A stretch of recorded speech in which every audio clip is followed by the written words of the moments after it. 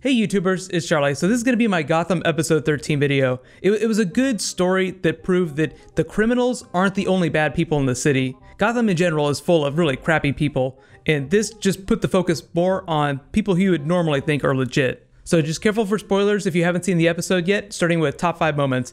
Number 5, Fish Mooney is plopped on the table like fresh fish, getting ready to get carved up. I really love the spirit of this scene, although there were some moments that got a little hammy. I've always felt like Jada Pinkett is channeling a little bit of Eartha Kitt in her performances, which I think is totally appropriate for the setting. But when you see someone go into a torture chamber like that, makeshift torture chamber, you're expecting to see something from a Saw movie, like some crazy torture porn. It's too bad the show isn't on basic cable, because some of those gratuitous shots, even Zaz coming to clean up later, would have been really effective. That's one of the things that shows like Game of Thrones has in its favor, being on HBO. It can show you someone getting their head squished like a grape. So you get a lot of extra people talking about the show just because something so crazy happened that you would never expect on screen. Generally, you can't really do that with network shows, but Gotham gets pretty close. I was kind of hoping when Bob pulled out the power tools that he'd draw a little blood. I feel like Jada Pinkett Smith, she's a great actress, so she'd be willing to take it to that place. So it was a little bit of a bummer that they chose to play it safe. Butch to the rescue. Don't you just wonder what's going on between the two of them? I feel like Fish Mooney has really close relationships with a lot of different people. And not just men. She had that weird connection with Liza, like she was trying to be her mother, but she was more like a big sister or even some sort of passive lover. Then you have her relationship with Butch, which seems really close, really genuine friendship. I felt kind of bad after what happened to him, but I don't think he's dead. Add to that Bullock looks like he really enjoys her flavor of fish. You can make as many jokes about that as you want. Bullock likes fresh fish. That Bullock scene at the end, that was really probably the most touching Fish Mooney moment. She seemed much more like a person and less like a comic book villain. I really do want to learn more about what's going on between her and Bullock though. Number 4, the Penguin's acid trip victory montage. Of all the montages in the episode, there were several, this was the craziest. I almost put it on my thumbs down list, but it's one of those things that's so bad that it's good. It's almost like he's having a 2-minute orgasm. In that speech that he gives, that was so funny, like he just starts to go crazy and Fish Mooney walks in. If you haven't read the comics, the Penguin actually does own his own club. It's called the Iceberg Lounge, and later it was renamed to the Iceberg Casino. He turned it into a casino. There's a high roller area in the back where super criminals go to meet. There's a restaurant up top. As a character, the Penguin loves the trappings of high society, so owning an upscale club is totally natural for the character. Although the Penguin on this show is a long way out from that. Did anyone else spit out their drink whenever he was standing next to that big fish plaque? It was so ridiculous, but you love it so much. I totally don't mind when Gotham gets a little cheesy, as long as it leans into the curve. Having his mother around helps a lot too. She is just so wild. Whenever she met Gordon, I felt like she was gonna try and eat him alive. I'm more scared of her than I am of any of the other villains on the show. Number 3, Victor Zsasz cleans up the mess. It wouldn't be a party without Mr. No Eyebrows. That's actually a good way to creep people out. Just shave your eyebrows off. You'll be 10 times scarier. Not quite as scary as the Penguin's mother, but still pretty scary. Of all the montages in the episode, his felt like the most fun, just because he felt like a steamroller, like he was unstoppable. Somebody should tell him not to play with his food. I kinda wish that he would have finished off Butch, but I understand why they're keeping him on the show. He's a fairly valuable character, especially when Fish Mooney is around, so they're gonna wanna bring him back in the back half of the season. I think that's why they gave him that anti-hero escape moment earlier in the episode, whenever he busted out of the back of the truck Batman style and escaped. It's a fairly common shot, but anytime you see a character look one way, and then there's nothing, and then look back and all of a sudden someone's there, people just think of that as Batman now. Like that's pulling a Batman on someone. Anytime they give a character that kind of shot, like they give them that type of moment, you know they're getting ready to do something badass. So I'm waiting for the Riddler to get a shot like that. That's what I want to see. Number 2, the Riddler and Miss Kringle. What gives away really awesome gifts and is probably going to go crazy before the end of this season? Answer, the best character on this show. That might be a bit of a stretch. The Riddler might not be the best character on the show, but he's definitely one of my favorite. Any character that can bounce back and forth really easily between crazy and funny is amazing in my book. I think them adding this young love dynamic to it makes it that much funnier too.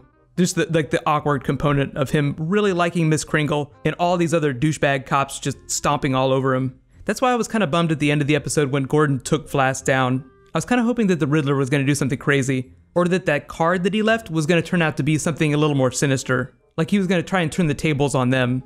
We're not to that territory yet. And it seemed pretty hopeful the way that he ended with Miss Kringle.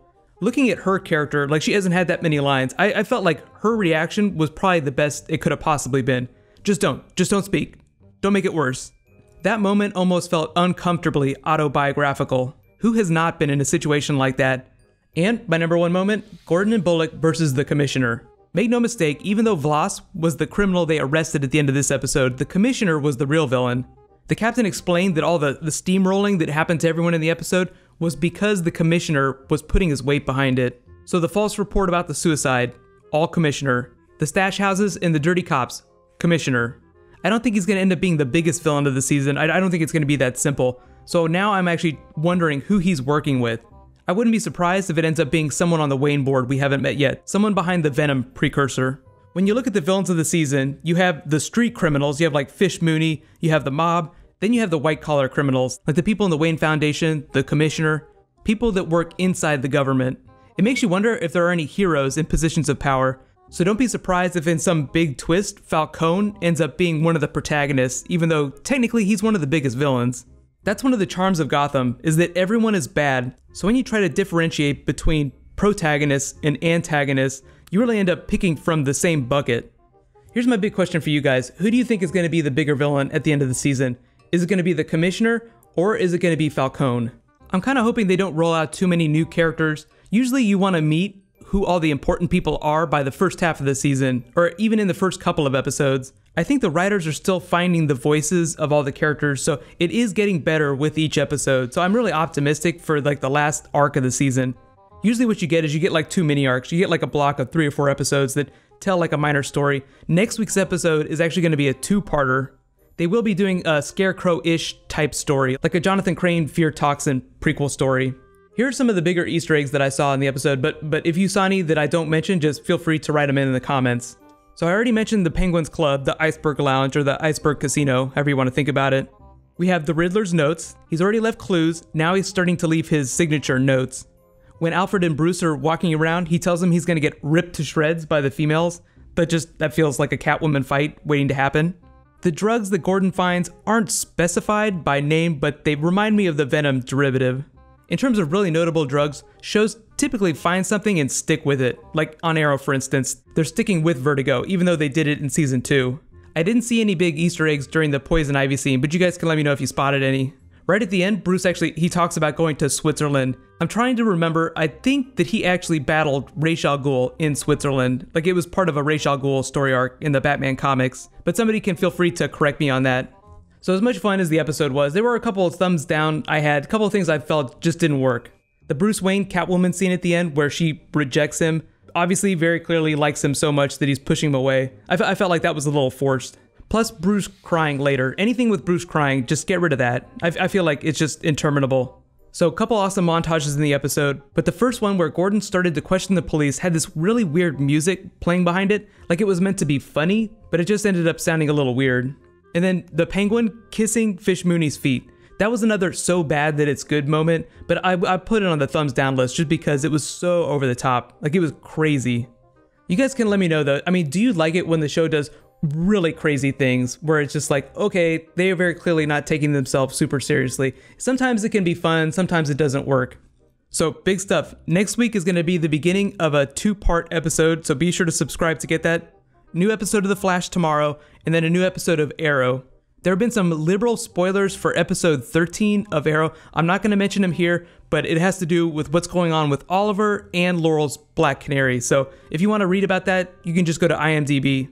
I'm freaking excited about it, but it's just too spoilery to mention. So while you guys wait for The Flash tomorrow, you can click here to learn all about Gorilla Grodd in the comics. The producer said that he is coming back in season 1. They didn't say which episode. And you can click here for last week's episode of Gotham. Thank you so much for watching. So gorilla sized high five. I'll see you guys tomorrow.